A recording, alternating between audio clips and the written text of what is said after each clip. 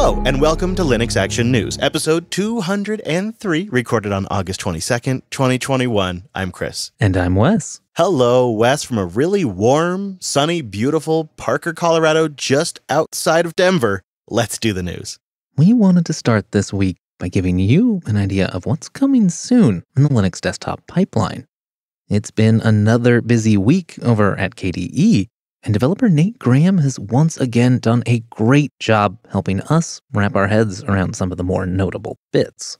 I know the work on the new overview effect caught Chris's attention in particular. Indeed, this is looking really great. It's a new QML-based overview effect, and Nate stresses in his post, this is still kind of early days, it's still going to need some testing, but the idea is to give you one spot that gives an overview of all the relevant window functionality, similar to a third-party KWin script that already exists called Parachute, and also somewhat similar to how macOS's Mission Control works today. It's going to ship in Plasma 5.23, and they're going to want everybody to take a look at it, but this is the way they're going, a new way to do this, and they'd like everybody to get some eyes on it. Also, another feature that caught my attention that made me think, how did we not have this before? But now, in KDE system settings, you can choose the status of your Bluetooth adapter at login. So if you want it to be powered on when you log in, or powered off, perhaps, or how about just whatever the last state was, that'll now be an option you can control. And like nearly every recent release, work has gone into making the Wayland experience better.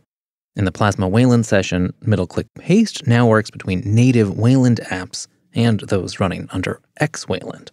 Among several other fixes, one I was happy to see is the resolution of at least one of the ways that the lock screen could get broken on Wayland.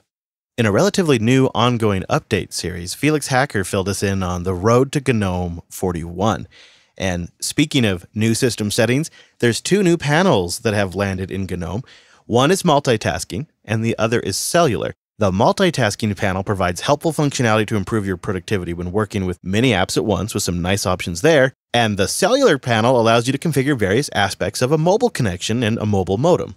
Many of the GNOME supporting apps are seeing updates land as well, including the podcast app for GNOME that now supports an episode description page where users can read the notes for an episode, full titles of long episode names, and share the episode URL.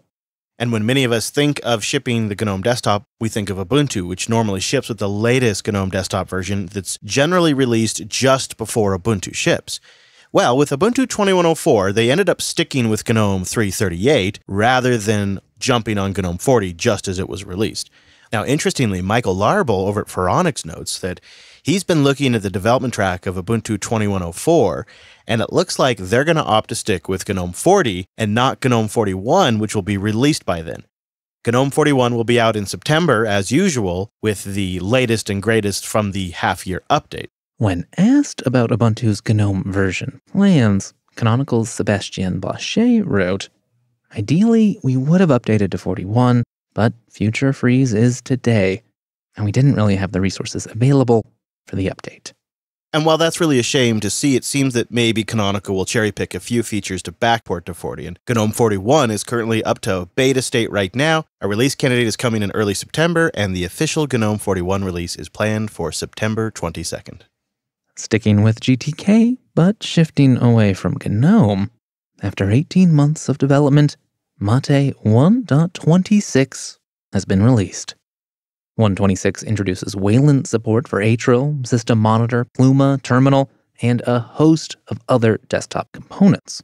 And an area that saw a lot of development that you might not expect at first pass is actually Mate's text editor, Pluma. It was subject to massive improvements, and just a few of those are the new mini-map that gives you an instant overview of a large doc, the new grid background pattern that turns Pluma into a writing pad, and, of course, the preference dialog that had to get pretty much reworked to accommodate a bunch of new features. I mean, they've really invested in Pluma this release cycle.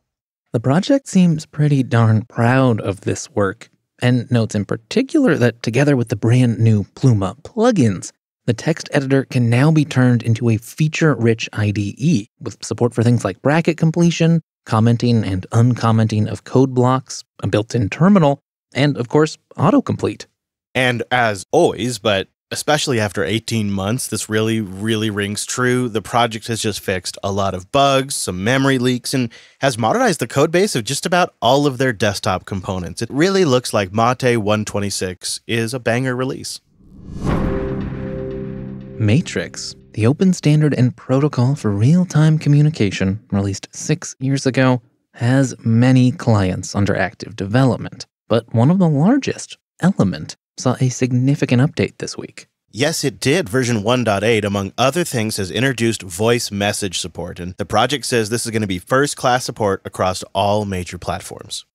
On mobile, you can use the new voice message button 2 different ways. Either press and hold to instantly send a message, or drag the button up to lock the recorder on if you're sending a longer message and don't want to have to hold the button down the whole darn time.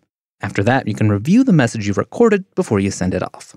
Hey Wes, this is my first Element voice message, and it's so warm here in the Parker area that I think my iPad's gonna melt. So let me know if you got this, okay?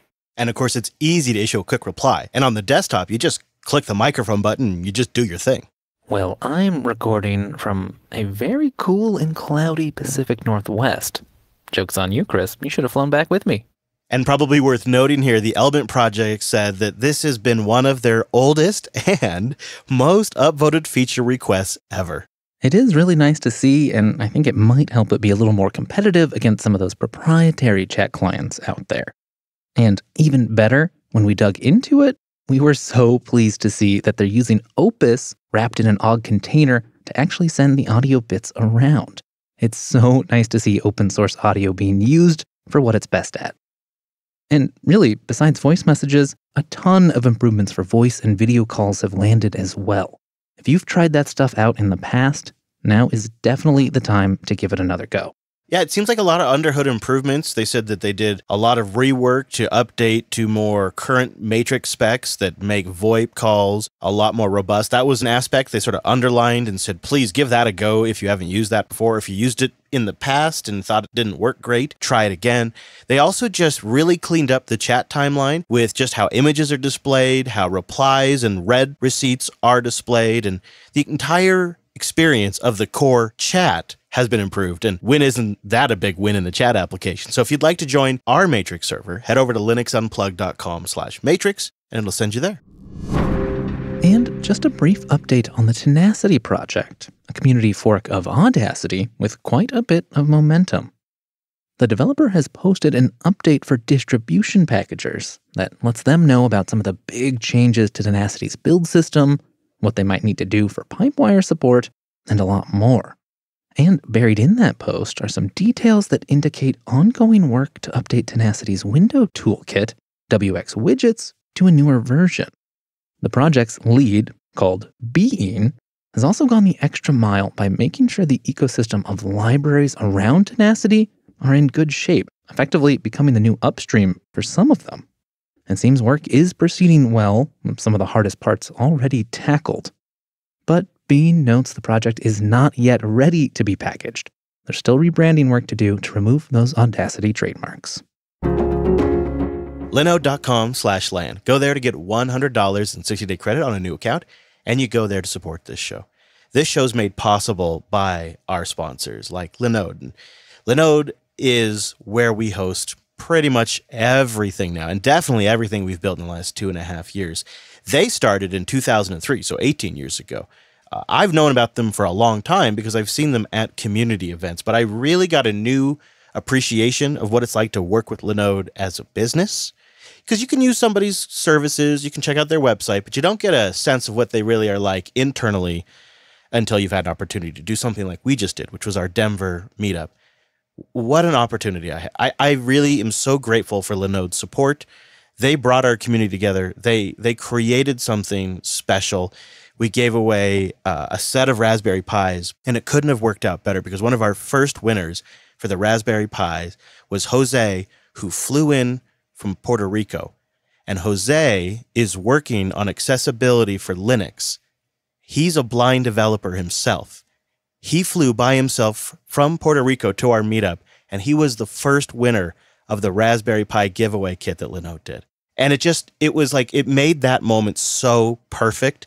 And it was really special. And that wouldn't have happened without Linode's support. And On top of just being a great company with great people inside it, they've got Linux geeks in there that have built an awesome product because they knew where Linux was going back in 2003. And they thought, geez, instead of racking a server for every Apache box, we could start using this user mode Linux stuff that's going towards virtualization and actually create multiple Linux servers on one host. That was their big breakthrough back in the day.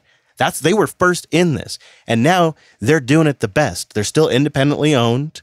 They have 11 data centers around the world. They are their own ISP, so the interlinks between their data centers are crazy fast. We use the heck out of their S3 compatible object storage. You can as well. They're currently testing out bare metal boxes just because sometimes that's the way you got to go. DDoS protection, VLAN support, a powerful DNS manager. That's all in there as well. And with pricing 30 to 50% cheaper than other major cloud providers, and the fact that you can support Linux Action News by going to linode.com/LAN, I mean, it seems like a great opportunity. Even if you just wanted to try something out, deploy something, compare it to another provider, or maybe learn something, they have a bunch of tutorials that can help you do that. And they also have a marketplace of applications. And while I don't generally tend to deploy the entire application stack with the eventual application installed, I do tend to deploy like their base stacks with the correct repos for whatever I might be using, generally Docker, because you can click that and get that going in no time. And then you just jump in, make sure everything's up to date. It usually is. And and the other nice thing is Linode has a mirror of the distro repos packages. So you're updating over Linode's crazy fast LAN. And then their boxes are super fast and the SSDs are super fast. So it's a blast updating your boxes on Linode. And if you ever get stuck, they have the best customer support by phone, by ticket, however you like to do it. They'll hook you up with great customer support. Linode is dedicated to offering the very best in virtualized cloud computing. If it runs on Linux, it'll run on Linode. So go sign up today and support the show. Linode.com/LAN. Linux.ting.com. Linux Action News is also brought to you by Ting. And if you're sick of overpaying for cell service, go see how much you could save and then take $25 off that at linux.ting.com. Ting is an MVNO, or a mobile virtual network operator. That means they're not digging big holes and installing towers and arguing with local governments. They don't have to focus on that stuff. Instead, they can focus on making a great value for their customers and great customer service. With Ting Mobile, you get the same coast-to-coast coverage as you would with all the big networks. You just pay less for it. That's why I've been a Ting customer since 2013.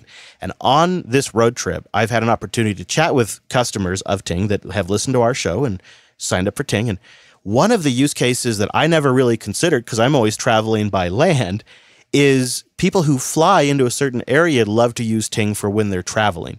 So a common one was people who come in from out of country. They can have a Ting SIM in the United States, but also people who are just traveling out of their area and want to pick something that is better in that area that they're traveling to. Because with Ting, you have multiple networks. And if you work with their support, you can get the right SIM card so you end up getting the best type of coverage for your area. And they have really easy plans and simple to understand that make it a great value for using Ting like that. But they also have plans that just work great for families. You know, if you just sync your music and you sync your podcast before you get started, it'll blow your mind, the kind of savings you can get compared to like the big duopolies.